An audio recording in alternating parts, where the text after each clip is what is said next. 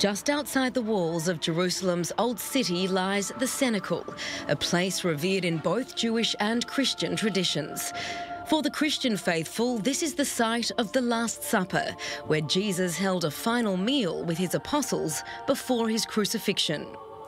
The lower level of the building is venerated in Jewish tradition as the tomb of King David. Despite its centuries-long history, the building still holds many mysteries, which researchers hope to unlock using 21st century technology. We managed to penetrate the ancient stones. We managed to reach every corner of the building. We managed to create 3D models of this wonderful and sanctified place. The Gothic-style room has changed hands numerous times throughout the ages. Archaeological, historical and artistic sources allude to the room being part of a synagogue and later a church and a mosque. It's been destroyed, rebuilt, damaged and restored throughout its storied history. A mosaic of architectural elements from different eras offer more confusion than clues to the building's origins and connection to history. Using advanced photographic techniques and laser imaging, researchers from Israel's Antiquities Authority and European research institutions have recreated the hall in extraordinary detail. With these electronic eyes, we got answers.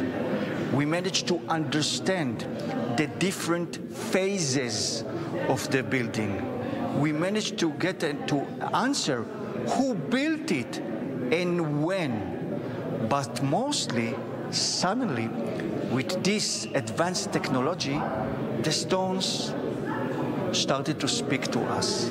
And an ancient message, we managed to read it from the stones.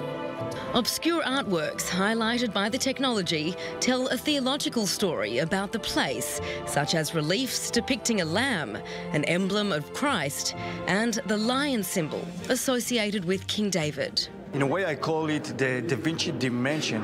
It's an ancient code in the stones.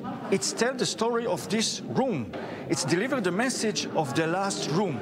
Christ as a Messiah, as a victorious, as a victim, and the lion is a symbol of the Davidic dynasty. They combine together in this room, in the story of this room, in the tradition concerning this room, the Last Supper room.